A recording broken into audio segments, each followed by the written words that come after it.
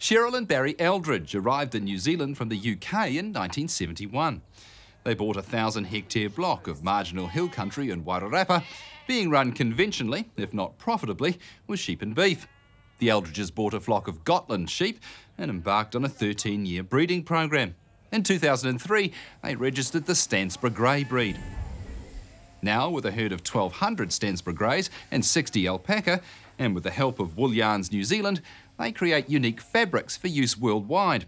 Wool Yarns is one of the few yarn spinners operating in New Zealand. General Manager Neil Mackey explains how his company fits into the wool sector and Stansborough's business in particular. Wool Yarns is a woolen yarn spinner based in Wingate, Wellington. We are a fine woolen spinner that produces yarns for knitting, hand knitting, weaving, carpet manufacturing. This is lamb's wool from Stansborough.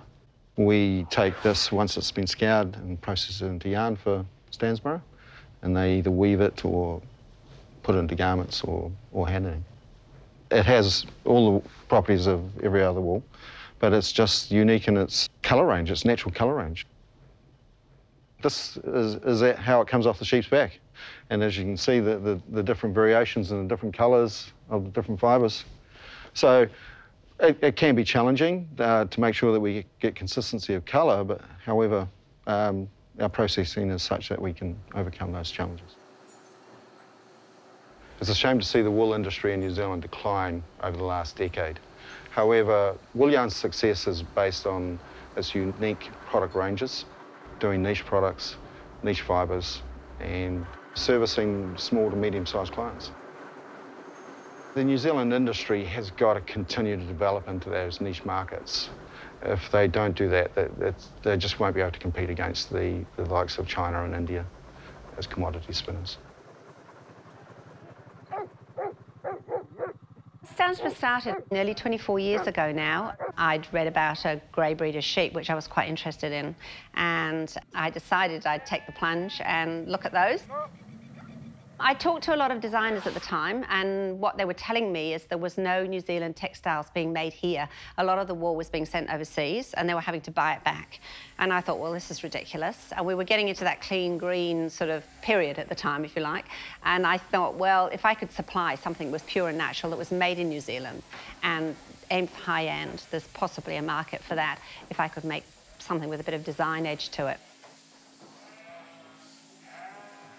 We were opening markets, having started making our first textiles. We opened the market in London, and we decided we'd take on the American market as well. So we tried the market in New York. We sent samples to New York, and when the samples were in New York, they got into the hands of Nyla Dixon, who was the costume designer for Lord of the Rings. Now, she was working with Peter Jackson, and they didn't know about us at the time. We didn't know about them. I knew they were filming it, but I had no idea what sort of size movie it was going to be.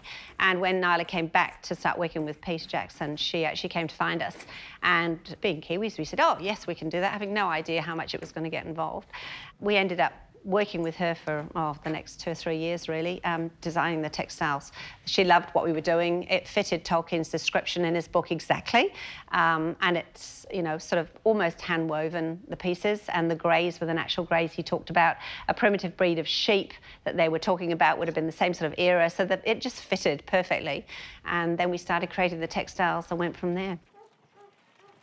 I think the biggest challenge for Stansborough has actually been being able to manage both sides of the industry. I've been lucky in that I've been able to have a foot in both camps and travel a little bit. Having an interest in design and being able to talk to the designers, find out what's needed, and then actually go back to the farm and create what it is the market's needed. And I think that's where the gap is. It's very hard if you're farming all day to be able to get out there and actually appreciate what it is the market needs from the end product. So we did it backwards. We found out what the market wanted, and then we worked back to get the wool that we wanted to produce the product.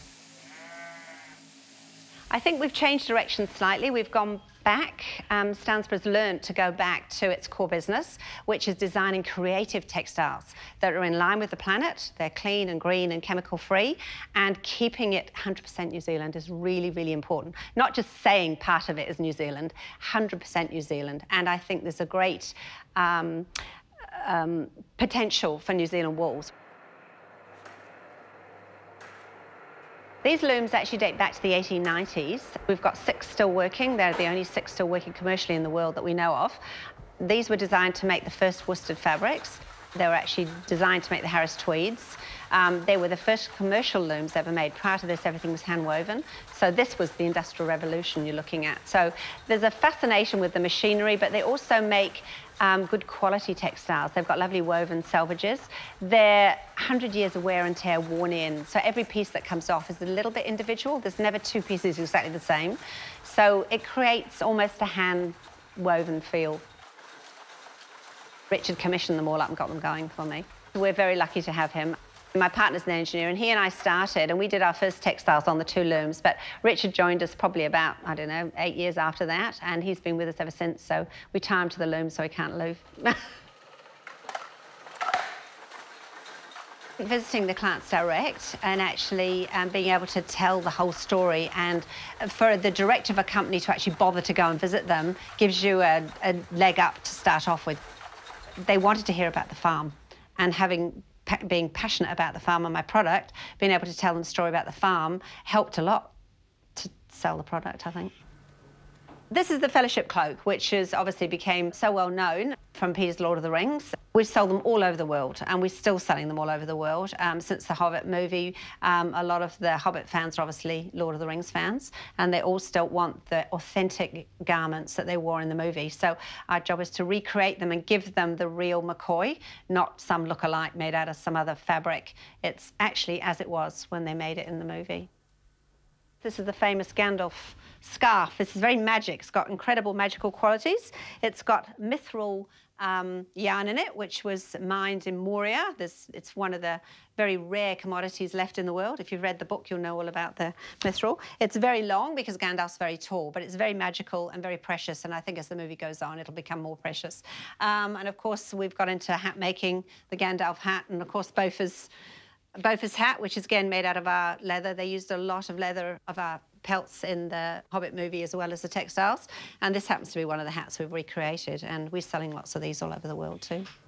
We do a lot of top-end corporate gifting, but we also do a lot of top-end lodges. We do interior stores. We work with a lot of interior designers on projects if they're doing a boutique hotel, or maybe a top lodge that's in Waiheke Island, and they want something different, and they want to show their visitors it's 100% New Zealand, and the story behind it. They love the story. So, yeah, we do blankets and throws, you know, summer weight, winter weight, you know, lovely big throws. I remember Barry and I visited New York, and Donna Karen had opened a new store in New York, and this was going back a few years, and we actually went to the store that she just opened, and we saw some of our products on the shelf in there, and just to see our product, having seen it on the sheep a few weeks ago and seeing the product right the way through and actually see it in a classy establishment like that, it was, yeah, you couldn't put a price on that. That's really rewarding.